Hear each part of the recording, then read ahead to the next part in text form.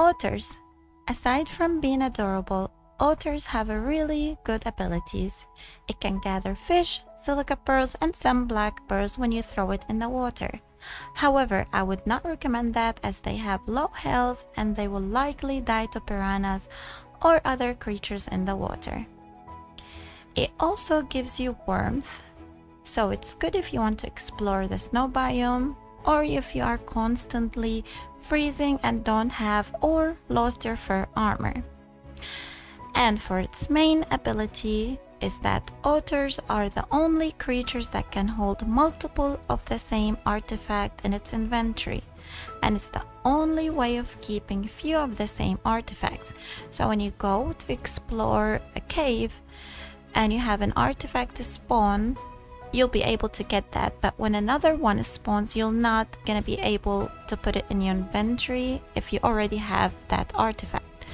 But if you put it in the otter inventory, then it doesn't matter, you can put multiple of the same one. As of how to tame them, you just simply need to kill a fish, drag it to the otter you want to tame, then feed it. It'll tell you to press E, Y, or whatever depending on the platform you own. It's super simple, but you have to know that the better quality the fish is, the better it is for taming.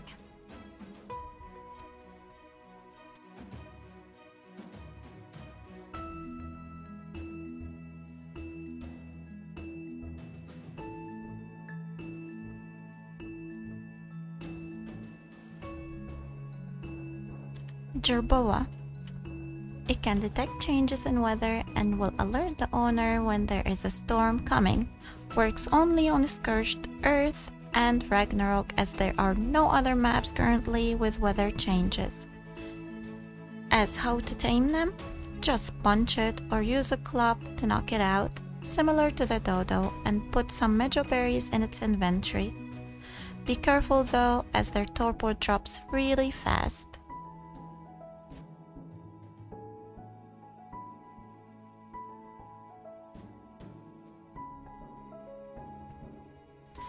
Bulldog, Shinehorn, Featherlight, and Glowtail. I have included all of them together because they all do the same thing, which provide light and will also alert the owner when there is a max level dino nearby. They are great if you like exploring in the dark or you are playing on Aberration, which is almost all the time dark. How to tame them? They are passive tames. All you need to do is to go up to them and feed them mushrooms or seeds, which is their kibble, and it is much more effective.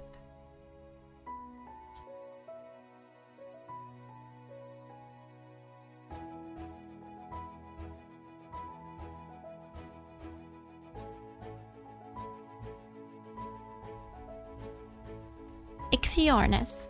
It can turn a lot of normal fish or raw meat dropping creatures into prime meat, meaning any small creatures that usually give normal meat or normal fish meat, it will turn it into prime. Once the ichthy kill it and bring it to you, all you need to do is harvest it with a pickaxe. For example, it can get prime meat from dodos, pegos, lystros, trilobite, and compies. And the prime fish meat from normal fishes, you just need to set it to hunt and retrieve, then throw it. Press attack my target on the dodos or whatever the creature is, and that's it. And if you need prime fish meat, all you need to do is set it on hunt and retrieve, throw it over the water. Of course, there need to be fishes in the water. It will kill them and bring them back to you. How to tame them? Just boil it, knock it out, then feed it fish. Simple.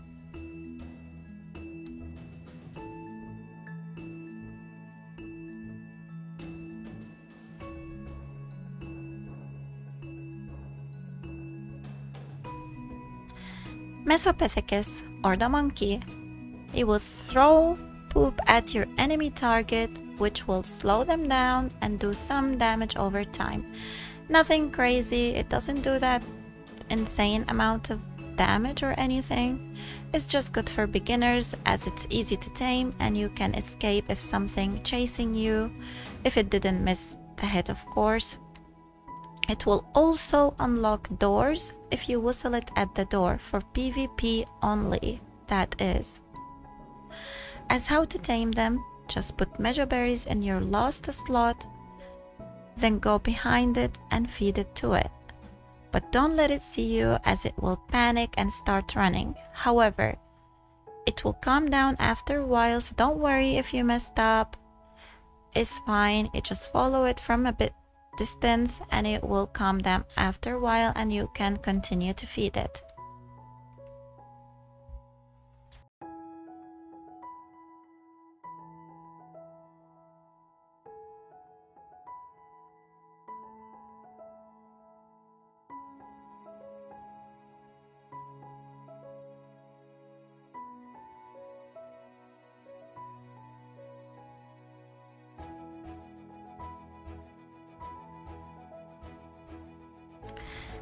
Dimorphodons.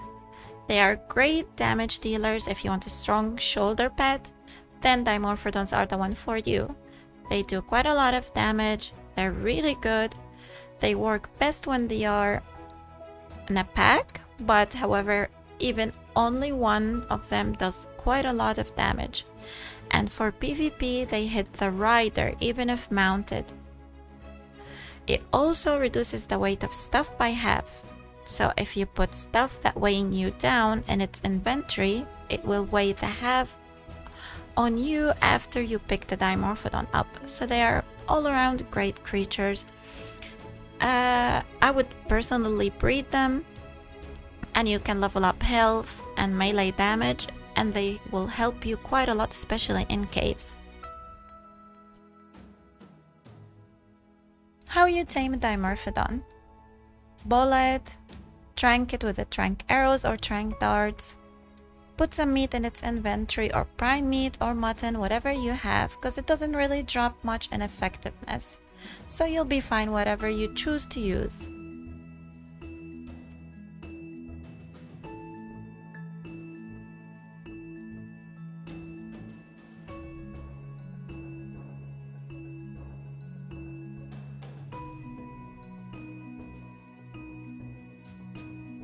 Hegomastax.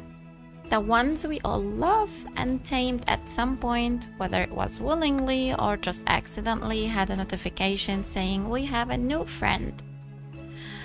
What it does is that you can set it to steal from other players. And that's pretty much it for PvP.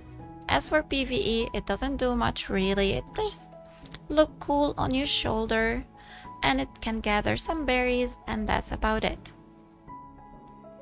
As how to tame it, simply put mejoberries in your last slot, go close to them, and it will come up to you and steal it, then run away for a while. You need to put more mejoberries on your last slot and follow it. And if you lost it, you can always open the taming group and find the dino you are currently taming or knocked out and press on it, and it will mark it for you.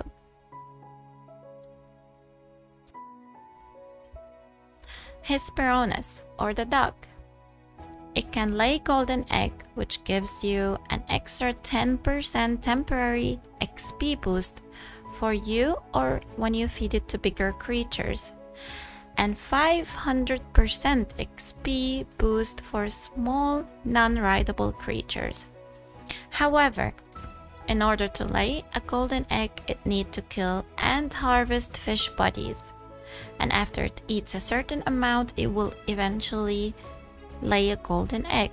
It's a great small creatures for beginners as it looks cool actually on your shoulder. And that's about it. As how you tame it, it's exactly like the otter. You need to kill a fish, drag the fish to it, and feed it until it's tame. You have to know that if that duck saw you, it will attack you. Microraptor. It's only good for PvP. as it dismounts an enemy player of their mount and stun them for 6 seconds. It's really great for PvP. As for PvE, it doesn't really do much. It just looks really cool, and they are super easy to tame as well. They are usually around the redwood, but sometimes you can find them in a safe areas. How to tame them? You just need to bully them, trank them, knock him out, then put some rare flowers in their inventory. Don't worry, they don't take much rare flowers. It only takes a few rare flowers and you'll have your own cool shoulder pet. And the last shoulder pet we have is the Compy. They are great for emotional support. It doesn't really do much, but it's easy to tame and great if you want a companion with you in your adventure. How to tame them? They're usually everywhere. Whenever you spawn, you'll find some of them following you. All you need to do is just punch them or trank them with trank arrows or trank darts or club. They have low health though, so be careful. And just put prime meat in their inventory. They only eat prime meat though, but that shouldn't be too hard to get. Be careful though, as their torpor drops really quickly, so you might want to keep an eye on their torpor or collect some narco berries and give it to them if you are taming a higher level one.